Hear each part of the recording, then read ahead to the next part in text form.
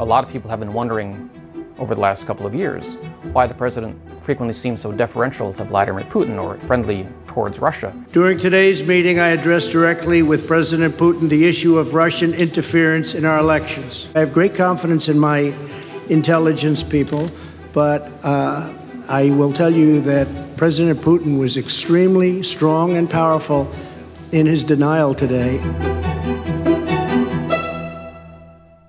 Buying a luxury condominium with cash isn't illegal, and buying it in the name of a corporation or an LLC is not illegal on its own. What would make it illegal is if you're doing that with criminal proceeds.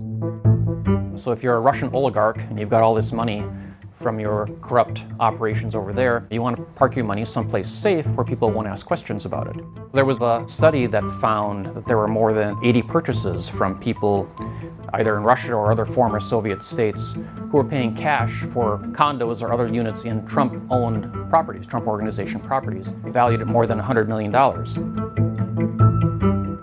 Classic money laundering is literally cleaning up your money. Breaking Bad is an example of that. This is the nail salon, right?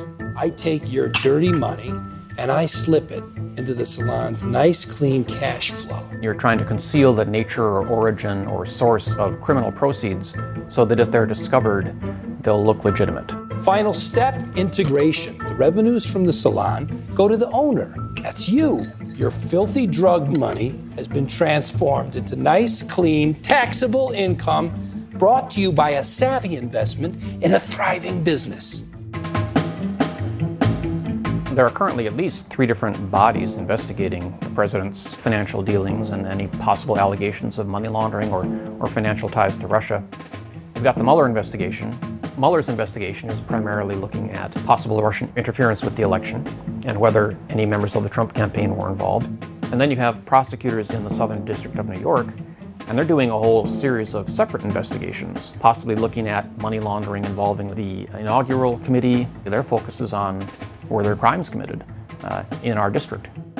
Then you've got Congress, Congressman Schiff's committee, that wants to investigate these financial allegations and possible money laundering because they're concerned whether the president might be compromised, whether Russia has some source of influence over him based on financial ties or information they have about money laundering. We need to know, for example, whether the Russians have financial leverage over the President of the United States that's warping U.S. policy in a pro-Russia direction.